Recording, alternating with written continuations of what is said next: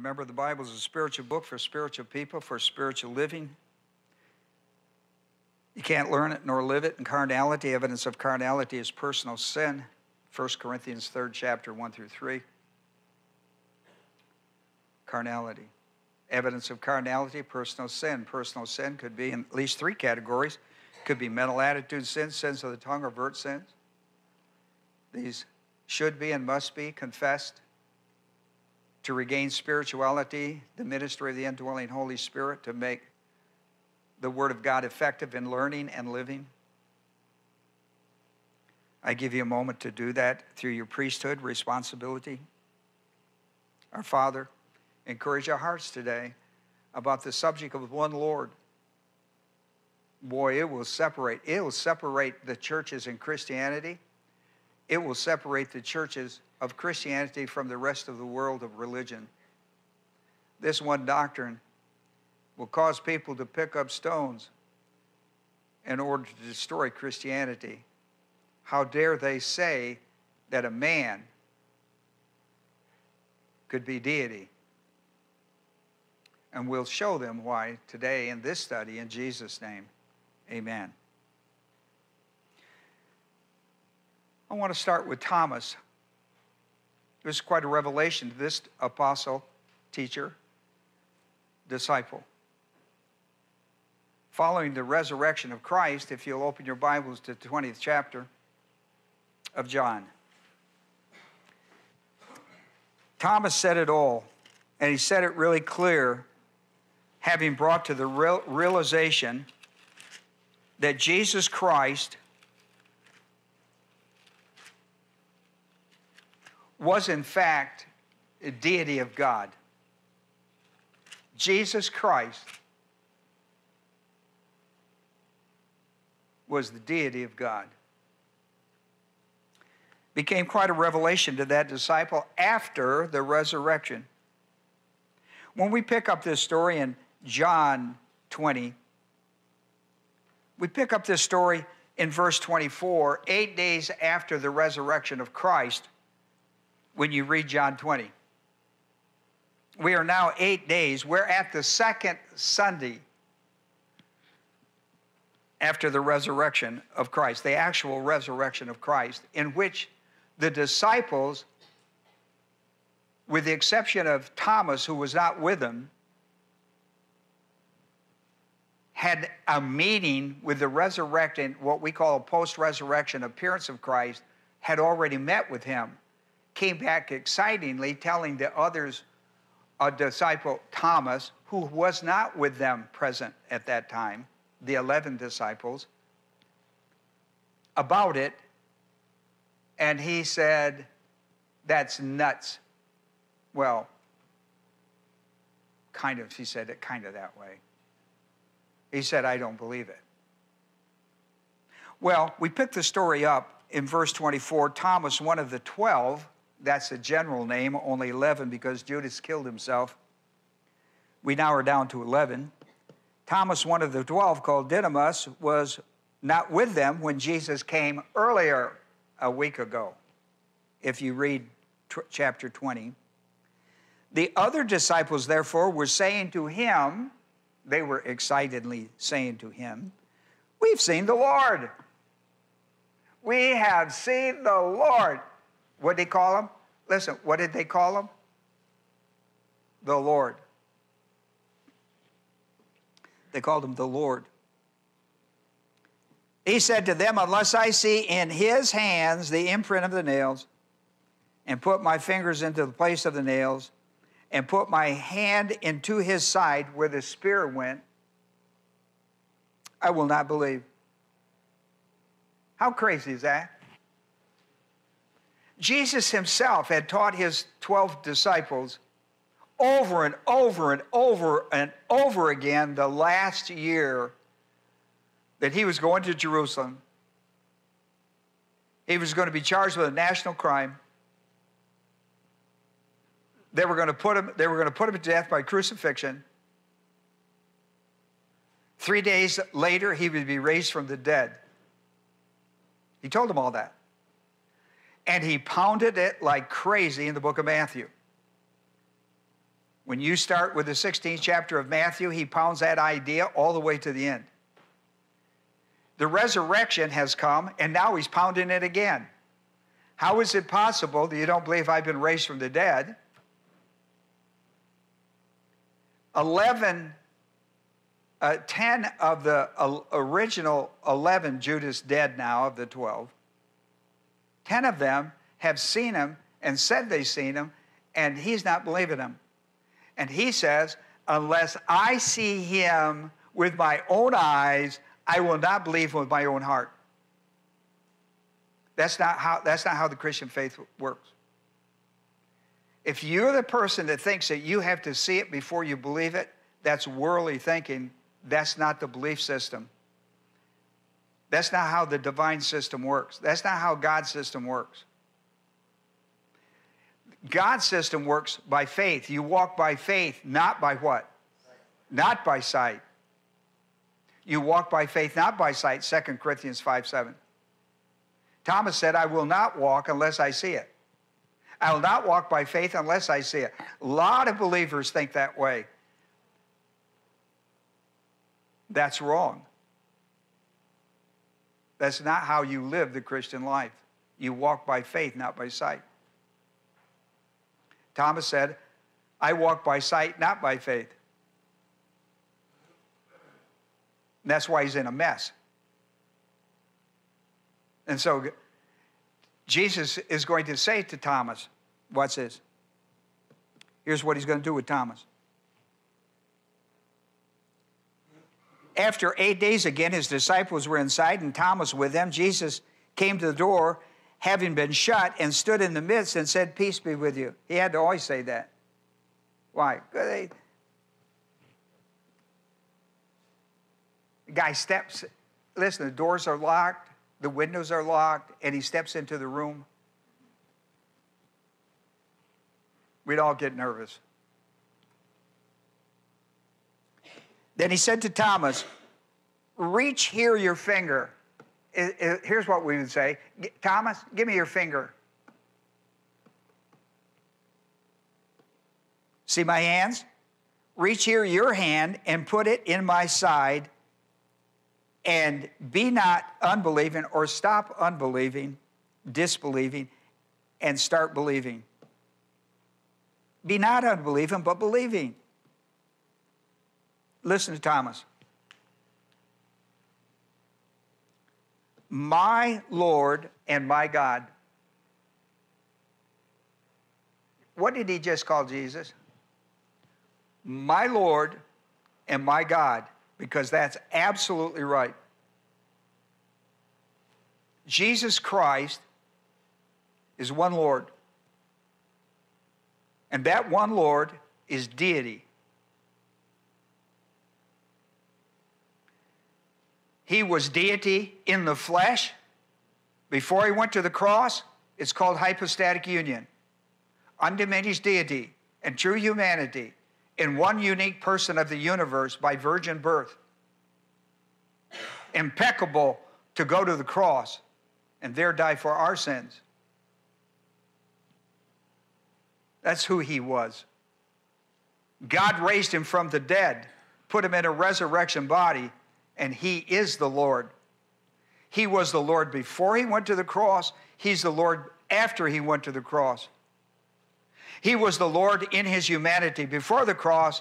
He is the Lord after the cross in his humanity of resurrection body.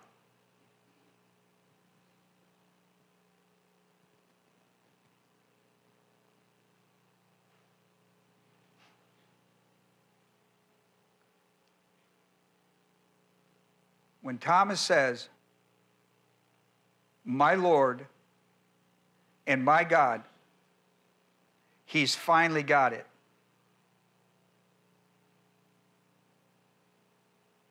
And Jesus gave him a piece of good advice because he has a problem with it. What was Jesus' piece of advice that Thomas has a problem with? Stop unbelieving. Stop walking by sight. And start walking by faith. You have a real problem with that, Thomas. It needs to be corrected. Listen to what he says. To Thomas's response, my God, my Lord and my God, Jesus said to him, because you have seen me, have you believed?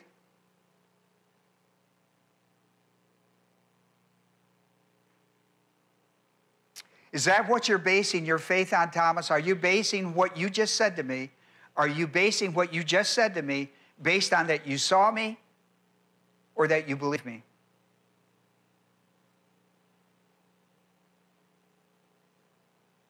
Thomas, you must be sure, because this is a problem you have, and it's got to be corrected today.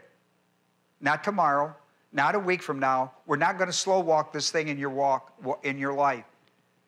You people slow walk this stuff, and you should fast walk it. We're going to move from that. That's a hindrance in the Christian life. It's a hindrance. You don't walk by, listen, you walk by faith, not by sight. Did you notice that he put a question on him? Thomas, I hear what you're saying. I want to get clarity on it. Because it appears to me that you now are believing me because you've seen me.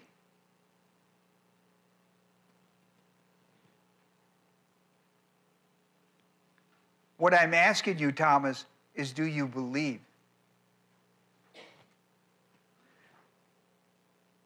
Is this part of your faith system? Now watch what he says. Watch what he says to him. See, we missed that question. See, you missed the question in verse 29. Now listen what he says. Blessed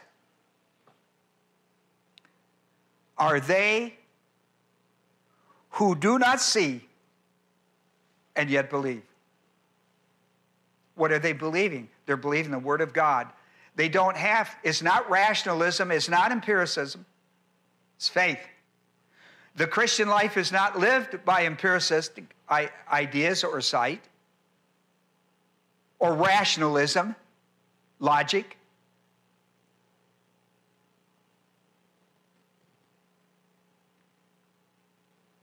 The resurrection makes no sense. There's no logic that he comes back in a resurrection body.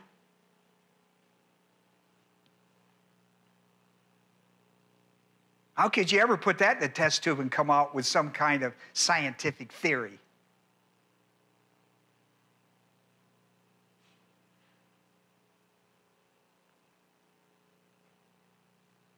It comes by faith. Faith in the Word of God.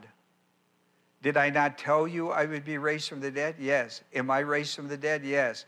What's your faith based on? The promise that you would be raised from the dead. It has not changed. 3 days after my burial, I will be raised from the dead. Are you believing that, Thomas, or are you believing because you saw me? Are you believing the word that said I would be raised on the third day? I was raised on the third day. Your faith should be in that. Faith is in the Word of God. Faith comes by hearing, and hearing the Word of God. Romans 10:17. Thomas makes this great declaration. He said, Thomas, is this emotionalism? Is this logic? Is this empiricism? Or is this faith? Right? He put a question to him. He's asking him that. And then he makes this wonderful, bold statement about the Christian life is lived by faith, not by sight. It's not by human logic or empiricism. You don't have to see it. You don't have to put it in a test tube. But you do have to have the Word of God. And so Thomas makes this wonderful declaration that my Lord is my God. My Lord and my God are one. Are you saying to me, Thomas, that I am deity in flesh, in a resurrection body? And are you saying that based on faith in the Word of God? If we're saying that, then this is going to be a blessed day for you.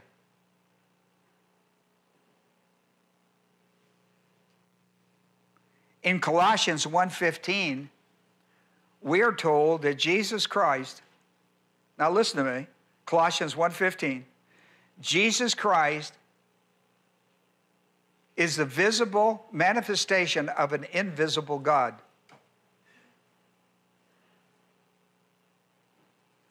Yeah, you know that? You can't put that in a test tube. There's no logic in that. Romans the fourth, John the 4th chapter, God is a spirit, and those who worship him in spirit and truth. Do you realize in the Godhead, 2 of them are spirit, and 1 is manifestation of both of them? God is a spirit, the Holy Spirit is a spirit, obviously. The only member of the Godhead that is the visible manifestation of God is Jesus Christ. He was in the flesh, and he's in the post-resurrection flesh. Resurrection body.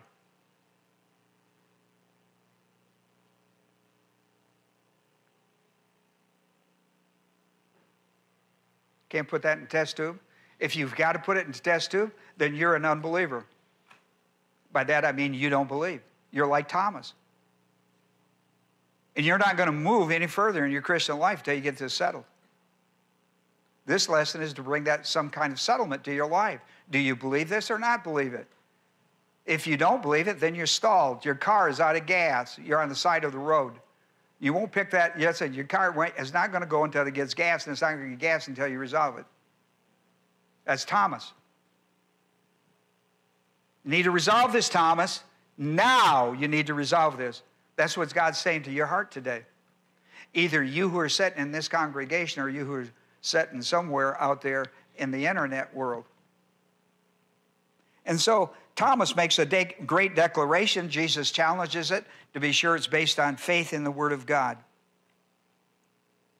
Faith in the Word of God.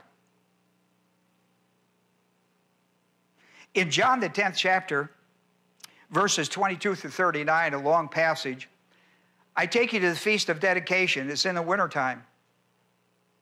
The Feast of Dedication. It's in the wintertime. The Scriptures will tell you that. And the Jews asked Jesus in John the 10th chapter, if you are the Christ, tell us plainly. He's been telling them plainly. He's been doing every unbelievable miracle that could be done. He has healed, in the 9th chapter of John, he healed a child born blind, a child born without eyes.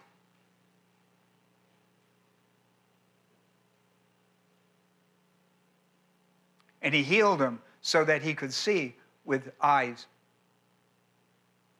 Eyes.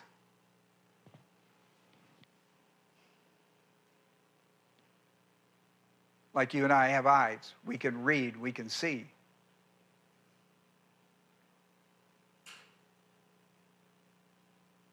You suppose that was kind of plain evidence that he was doing the work of God?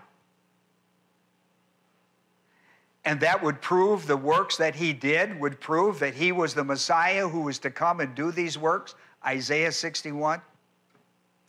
Wouldn't you think that everybody who knew that grown man, who was now a beggar on the streets, who had been born without eyes, who had met the man, the society took him in and they checked him out every way he could be checked out medically. The family was interrogated to be sure that this was a miracle.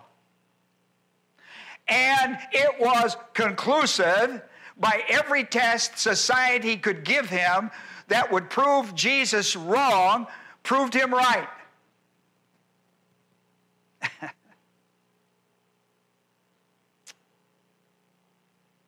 Oh, how you doubt that God is able to take care of your situations and problems of life. Oh, how you doubt.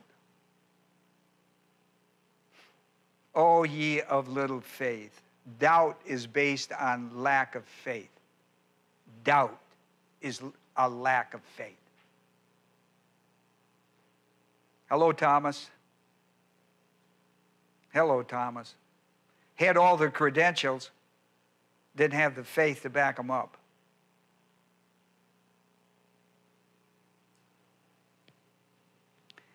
Can you tell us plainly, are you the Christ? So we just go ahead and kill you.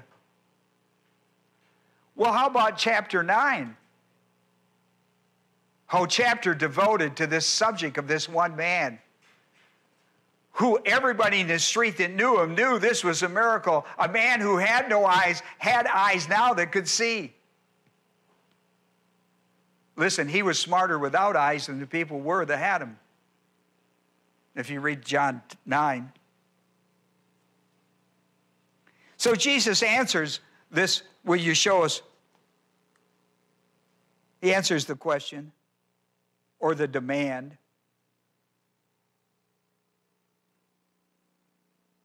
He says, I'll show you the Father's works. I keep telling you who I am, you don't believe me. So believe the works, just my works. If you can't see God in what I'm doing, because you don't believe what I'm saying, then let the works I do make me accountable, whether I am from God or not. He's raising people from the dead. You know, casting out demons was nothing compared to what he was really doing. He was healing the sick of all kinds of diseases. Unbelievable. A woman dying with the worst form of cancer with no possible cure for it. This blood disease. Boom. People, listen, people could get close enough to touch the hem of his garment and was healed just by touching him. Nobody was doing that. And so he tells these people at the dedication service, when you read it, listen, if you won't believe what I've been telling you, then listen, believe the works I do.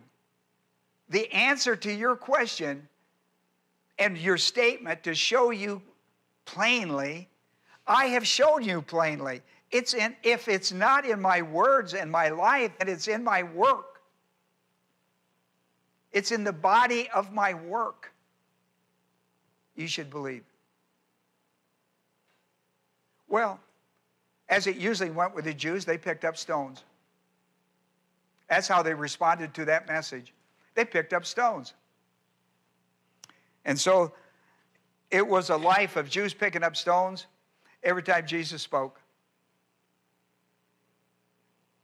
I have it really easy. I have it really easy.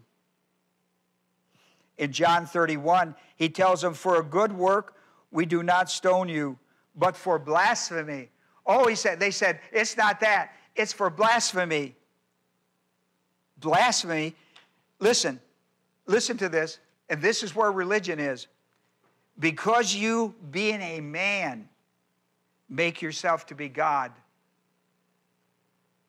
They were right. They charged him wrong. He said, look at my body of work, and you'll know whether I am Christ or not. They said, we've seen your works. But we think you're blasphemous because you declare yourself to be equal with God. See, it was in John, the 10th chapter, that he declared that God and him were one. John 10:30. See, John 10 is one of my favorite passages. John 10:28 through 30. Man, I cut my baby teeth on that. My baby teeth in Christ. Oh, yeah. In the upper room discourse, John 13 through 17, upper room discourse, when he gets through with the upper room discourse, he goes to Gethsemane, then he goes to the cross. Going to go through trials, yeah, and then the cross. In John 17, he closes out with prayer. The upper room discourse. In the 17th chapter, verse 11, he said to his disciples, I am no longer in the world,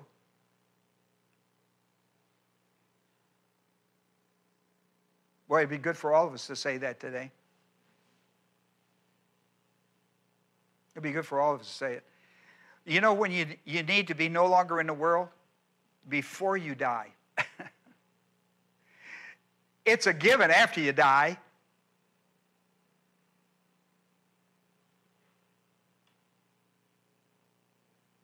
If I could get you to quit living in the world as the world, we could begin to really impact the world for Christ. Do you know that?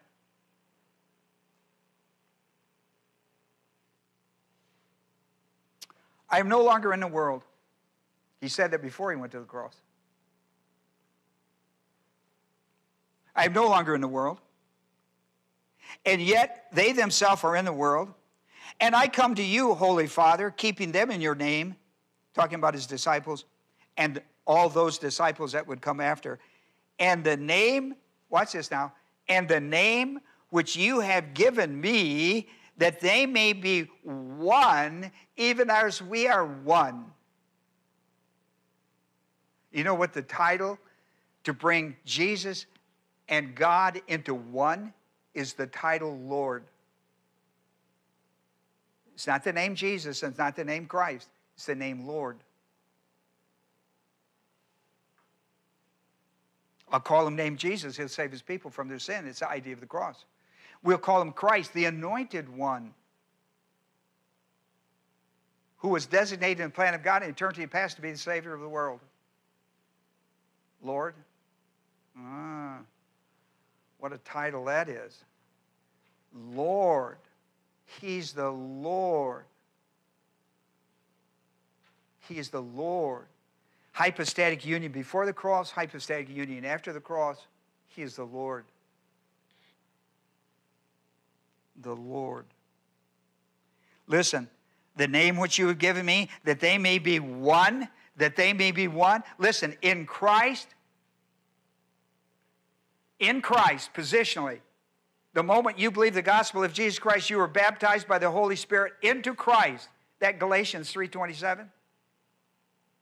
And into the body of Christ. 1 Corinthians 12:13. Boom, boom. When you are in Christ, you are in deity. I don't know what you think you're in, but you're in deity. No man can separate you from my hands. That's John 10, 28, 29, and 30, because the Father and I are one. When I enter faith in the gospel of Jesus Christ, I am baptized, church age. I am baptized into union with Christ. I am baptized into unity with deity.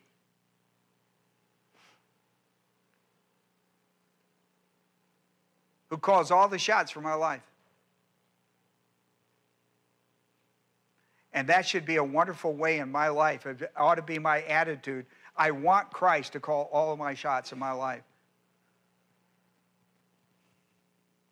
Did you know that?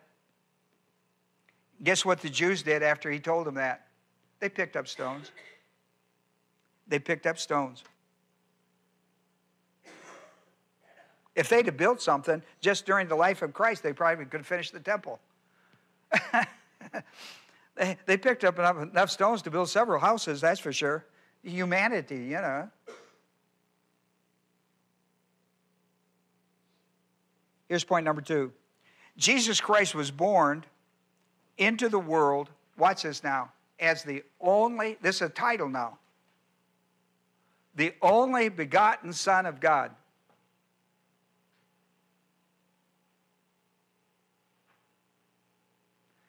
The only begotten Son of God. Nobody else with that title. Nobody in the human race with that title. Adam didn't have it because he wasn't born.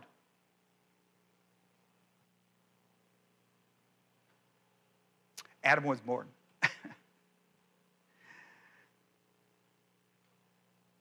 You do know that. Adam was born. Neither was Eve. Jesus Christ was born. Conceived by the Holy Spirit in the womb of the Virgin Mary.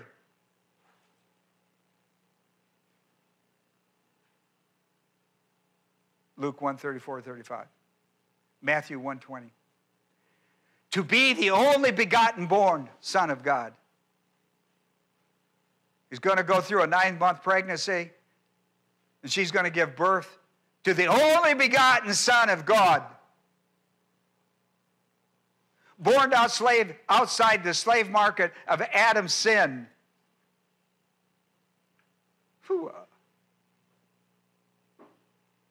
Only begotten Son of God title. And listen to how it's used. First, in John 1:14. And the Word became flesh and dwelt among us. We saw his glory. Glory as the only begotten from the Father, full of grace and truth. The only begotten. Listen, he was born the same way you and I were born. By the Word of God. Born by the Word of God. Isaiah 7:14, the virgin shall have the Messiah. From the tribe of Judah. In the house of David. Luke 2.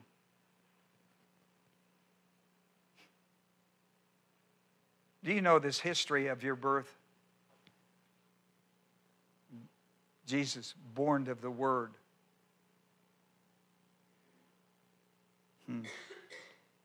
And the Word became flesh, and it dwelt among us. We saw his glory, glory as the only begotten from the Father.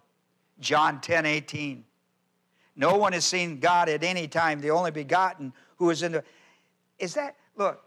Hey, Don, look and see if that's not John 1:18. I don't think it's John 10. 1:18. I think it's 1:18. Don will tell us in a moment. Always watch your numbers with me. Watch your numbers. It's 1:18. All right. Thank you, Don.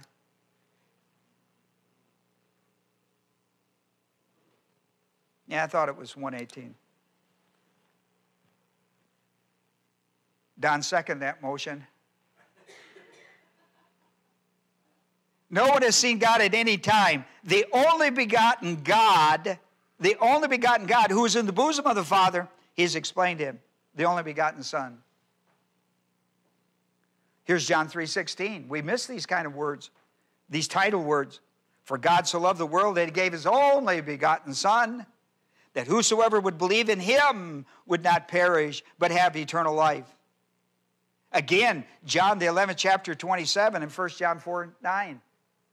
Hopefully those verses, always check my verses. They're somewhere in the perimeter. Listen to this one. To the shepherds in Luke 2:11. For today in the city of David there has been born for you a Savior. Watch how he's described. Who is Christ the Lord.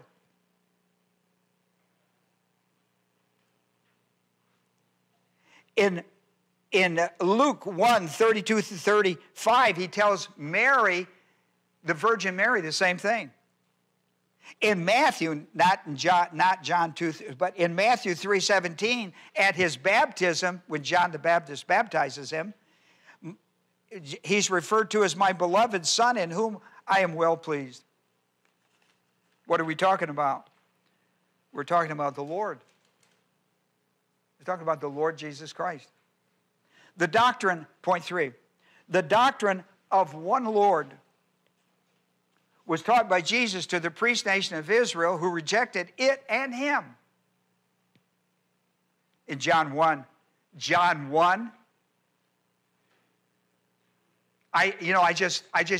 we just did John 1:14 and 18, right? Well, in John 1:11-13, he came unto his own received him not. But to as many as received him, he becomes children of God.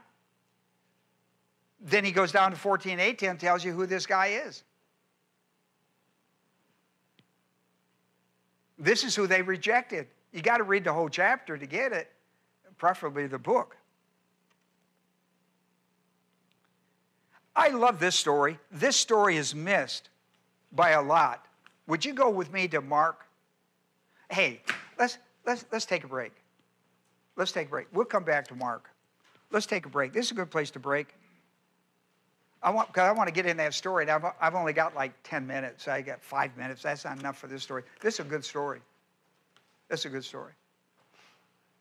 So let's have a word of prayer. The men will take the offering. And we'll take a 15-minute break. And we'll come back and we'll finish the story on the one Lord.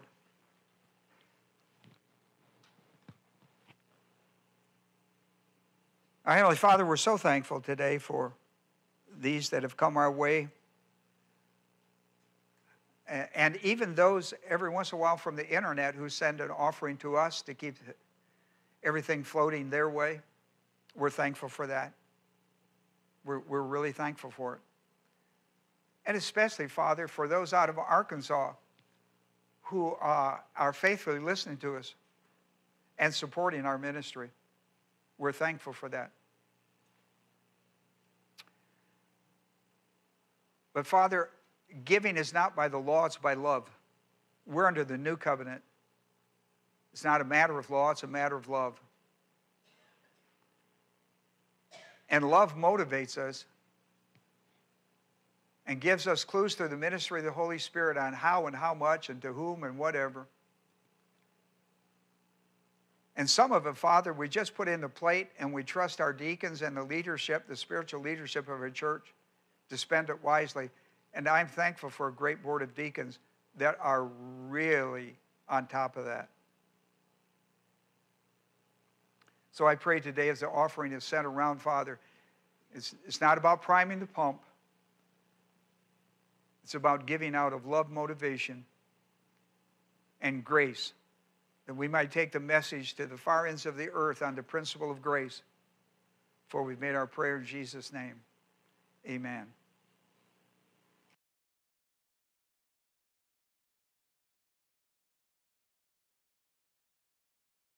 And I want to look at Mark 12, if you would, with me. Mark, the 12th chapter. Kind of an interesting, for me at least, was interesting. Mark 12, 28 through 34. Very seldom do we find a scribe or a Pharisee confronting Christ that's positive. These guys are hard to find in the scriptures. When you do find one, why, you go like, whoa, this is... And I found one, Mark the 12th chapter, 28, and it goes through 34. One of the scribes, the Pharisees, and they've been at war, of course, with Christ. One of the scribes came and he heard them arguing and recognizing that he had answered them well.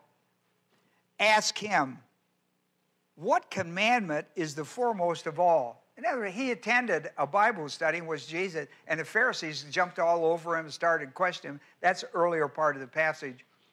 And he thought Jesus Christ held his own in there and was really smart in the scriptures. And he was impressed with that. And so he asked him a question. He said, and I love the way he's introduced here to us. What commandment is the foremost of all? This wasn't the first time this question had been asked of Christ, and it wasn't the first time he answered it this way. But it's interesting because this time we have somebody really positive with what he's got to teach. Jesus answered, the foremost is, hear, O Israel. Now pay attention because this is my study. The Lord our God is one Lord. That's the famous Shema of Hebrew. That's the famous Hara. Hear, O Israel, the Lord our God is one. That's very famous. That's Deuteronomy 6:4. That's very famous. And then he said the second is this. Now, he wanted to know what commandment is the foremost, so he gave it to him. But he said there's a close second. You shall love your neighbor as yourself.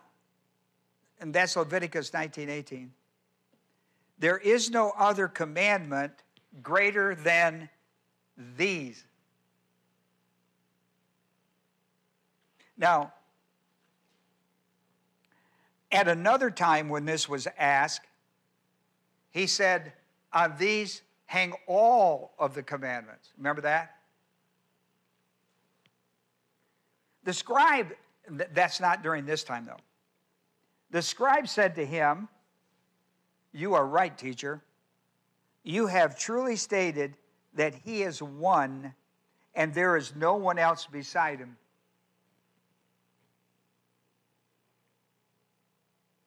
And to love him with all of your heart and with all of your understanding and with all of your strength, and to love one's neighbor as himself. See, that's, if you love God that way and you love somebody else, then that's the love of God flowing from you.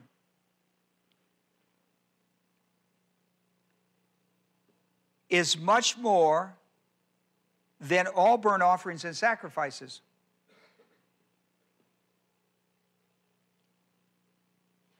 When Jesus saw that he had answered intelligently, spiritually, he said to him, you are not far from the kingdom of God.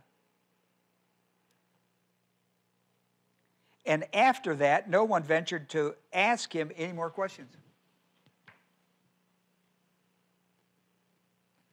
Very seldom do we get a scribe or a Pharisee, but every once in a while we do, and they're highlighted. For example, when we saw a Pharisee with positive volition, we named him. He was given a name. His name was Nicodemus. Remember that? What wonderful things came out of John 3. John, the 3rd chapter. Nicodemus. He was a Pharisee with positive volition. Here is a scribe with positive volition. Jesus didn't get to see a lot of it, did he? But listen, like all of us, he saw enough of it to encourage us about this. You know, people say to me, Ron, does it bother you to see your attendance dwindle? Of course it does. Of course it does. But you know what? I'll tell you what God is doing. He's building a pivot. I'm a pivot pastor. I always have been. I'm a pivot pastor. I know that. I've known it since the day I walked into the church ministry. I knew, because I studied under a very excellent Bible teacher in Bob Thien, that taught me the concept of ministering to a pivot. Because when everything else falls apart, the pivot is what survives. I spoke about this the other day. I forget what group I was speaking to, either Tuesday night or Wednesday night, about Elijah. I think it was Wednesday night, wasn't it? Wednesday night, Elijah, the man of prayer, where Elijah thought he was the only need that hadn't bowed to Baal. And when God answered his prayer, you know, the 3.5 years of drought and then brought it back, he told him that, you know, you whine about a whole lot of stuff you shouldn't whine about. For example, he says, there are 7,000 knees that have not bowed to Baal in Israel who have been praying for the same prayer that you prayed. You're not the only one that prayed the prayer and I answered. You just happen to be the prophet of the nation. You get all the 6 o'clock news, whether it's good or bad. But there are 7,000 knees that have not bowed to Baal that have prayed the same prayer that we have prayed here today, like-minded people of the Word of God. When I went into ministry in 74 as a pastor, I had come from a pastor who really ground this in, made an impact on my life on this idea that you teach a group, and out of the group you're looking for a pivot. When the numbers shrink, what you get is a pivot. Now, let me tell you, because we're a pivot today. Our ministries are outside of us. The great ministries are outside of us. They're not inside of us. And that's evidence of a pivot. The evidence of a pivot. The pivot, sometimes you can't see the pivot because there's so many people. The work is always done by the pivot. It's never done by the people. It's done by the pivot, always. Always. Sometimes you can't see the pivot because there's so many people. You said in a church with 2,000 people, the pivot's still the ones over there. Yeah, and everybody, all pastors know that a small run a large ministry, small amount run large ministries. Everybody knows that. We've gotten down to the pivot, and that's a good thing because, listen, the pivot is what drives Christianity anyhow. It's never the masses. It wasn't true in Jesus' life either.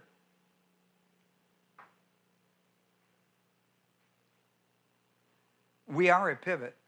We're a group of solidly mature believers. And listen, I know this about you. You're having an enormous ministry. And every once in a while, I get to sit down with some of you and have a cup of coffee. And you tell me about enormous ministries that God has given you in schools and businesses and neighborhoods. And it's a marvelous thing for me to hear. I love that. And you all are having your own, Horton calls it your 6 feet of influence, wherever you set, 6 feet.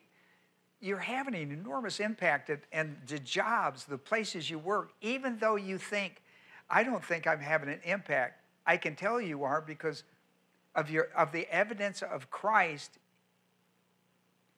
You know, you're not putting it on for anybody. You know how sometimes you put it on for somebody? Listen, you people are wearing Christ in a proper way. It's part of who you are. And when you are that way, your influence flows from your life. Your passion for Christ, even though sometimes it looks really personal, and you go like, well, I don't try to, I know. Listen, a light's a light, no matter what the container is. I mean, you can have a great flashlight, looks really good and won't work, but it looks wonderful. I mean, you want a flashlight to have a light. I don't care how beat up it is and everything. I want it to, the light is what's important. It's not the container, it's the light. And so every once in a while, you have a moment like this where everybody's chonking out, everybody's taking a pound of flesh out of you. And in comes one guy and says, well, I have a question. And he thinks, oh, here we go. And a guy has a question. And you give him the answer, and the guy is all over. He's full of positive volition. He's into the Word of God, and you go like, wow, you're not far from being where you ought to be. You know, if you go a half a mile, take a right and a left, you'll be there. That's how close you are. That's a wonderful thing. When you find somebody that's lost that's pretty close, that gets kind of exciting, doesn't it? Well, I'm just saying, I think maybe. So I love this about it. But here's the phrase I'm after. The phrase I'm after is Deuteronomy 6:4. Hear, O Israel. That was famous in Israel. It was the Shema. The Shema was famous. Hear, O Israel, the Lord our God is one.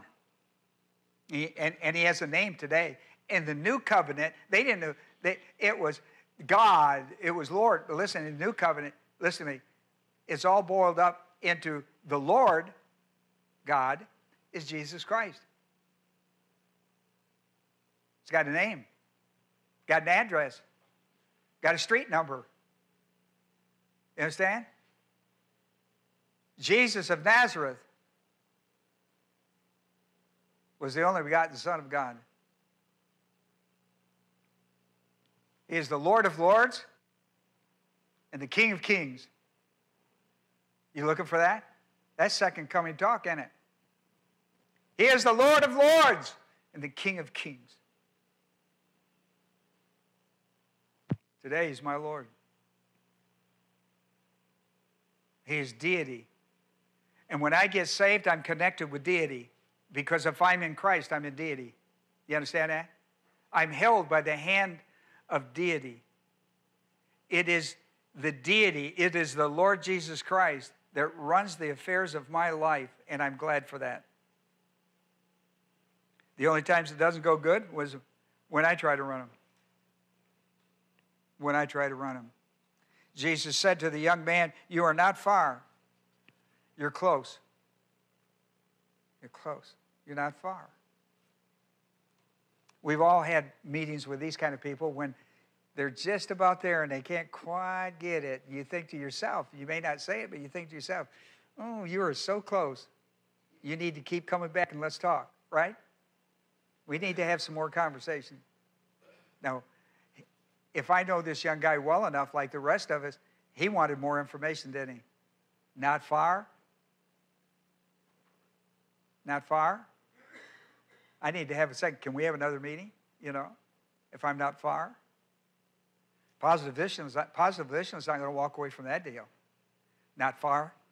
Not far? Here's another one. When Peter was at Caesarea in Acts, the 10th chapter, and he was God was getting him out of a Jewish frame of mind and into an international frame of mind of salvation. Out of only the Jews can be saved. Oh, I think Gentiles, the rest of the world, Jews and the rest of the world can be saved. God was making a transition out of the old covenant into the new covenant. A misunderstanding of the old covenant, by the way, into a new understanding of the new covenant. And when you read this passage of Scripture, there's a part in there that I want to focus on. You can read the whole thing on your own.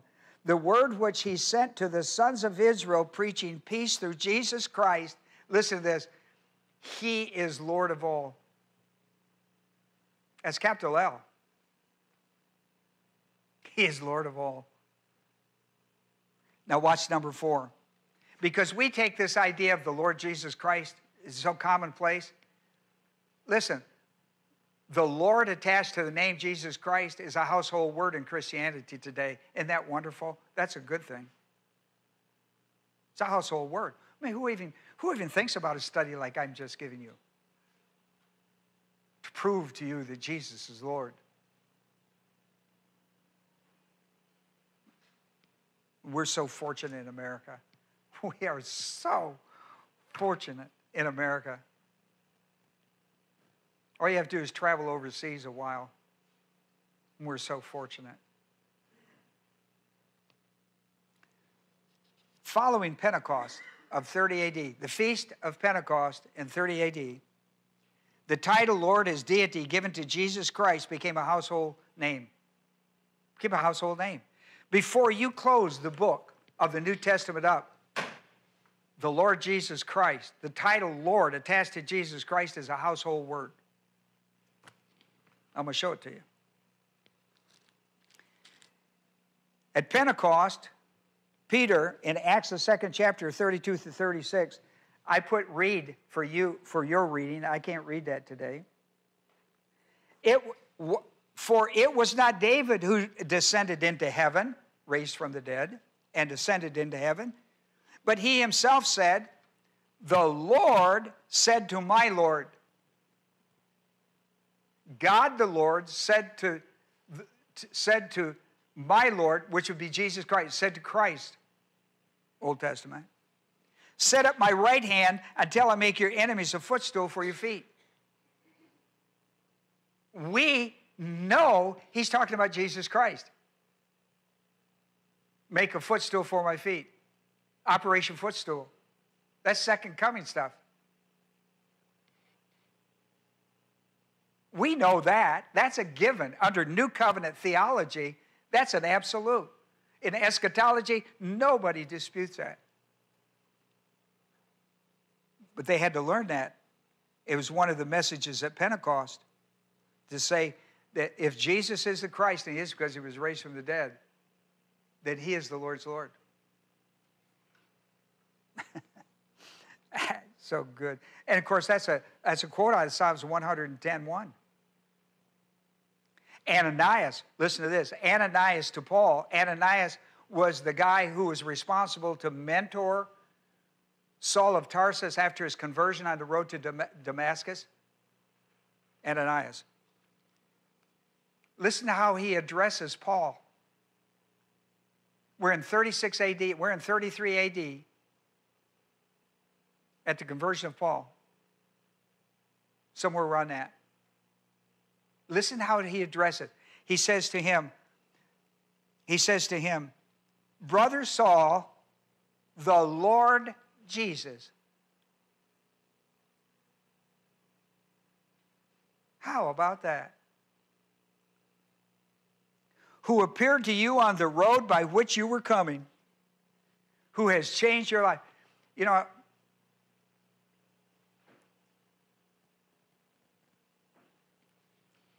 how the Lord changes your life dramatically? And it won't be dramatically unless that happens. You know how he changes it dramatically? Now listen to me. From the inside out, not from the outside in.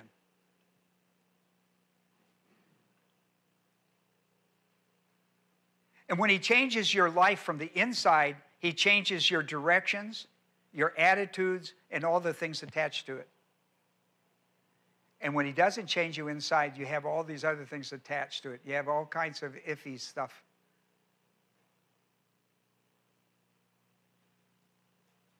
When I got saved, he changed me inside out and changed my whole directions of life, my whole attitudes about life. He changed me inside out. It's a change of your core. And it's a change that has continually processed my life for Christ. It was dramatical. It was for Paul. It is for everybody. Conversion is an inside work to the outside, not from the outside to the inside. You are born again. You are regenerated. You are forgiven. All these things are internal workings in your life. And when he doesn't change your core, then you behave and think like the average guy on the street. No difference between you guys. When he saved my life, he worked from the inside. My whole life changed directionally.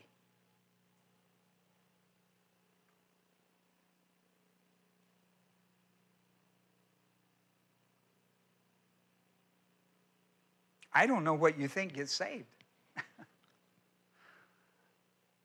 The Bible says your soul.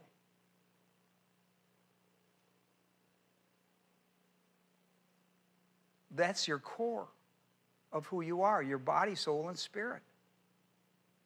That's your core. That's your whole belief behavior system. And it says it gets born again. It happened to Paul. Happened to me. And it happened to you. And that process is going on from a baby way of thinking to an immature way of thinking to a mature way of thinking in regards to who the Lord is in your life. And at some point, he is your life. At some point, he is absolutely 100% your life. I wouldn't want it any other way. Peter at Lydda in Joppa, over the Dorcas incident, said, it became known over all Joppa, and many, watch this, and many believed in the Lord. It's a household word. And many believed in it. We use it that way, don't we? It became a household word. People aren't fighting over this stuff anymore. It's a household word. It's a given. It's a theology. It's a standard, basic, foundational theology. At the church conference in 50 AD, it was put in a decree.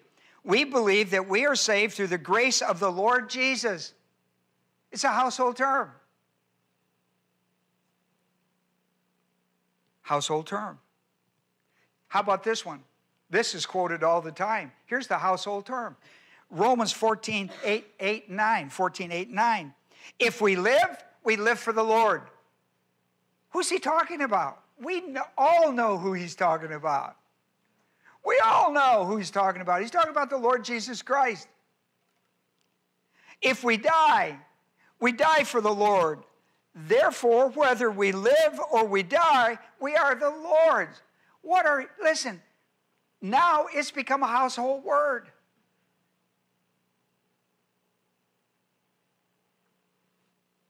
And the Lord will be king over the earth in that day. Oh, that's the second coming.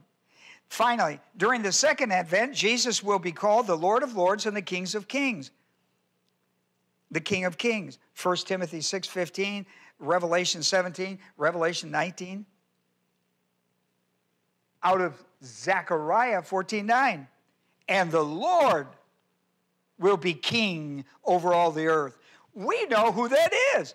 In that day will be the only one, in his name the only one.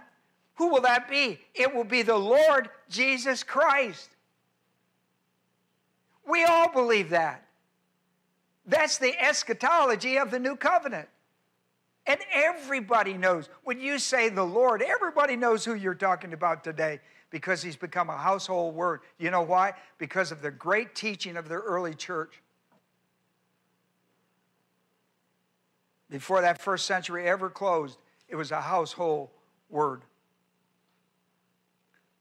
Listen to Philippians 2:9 and 10 or 11 and we'll close.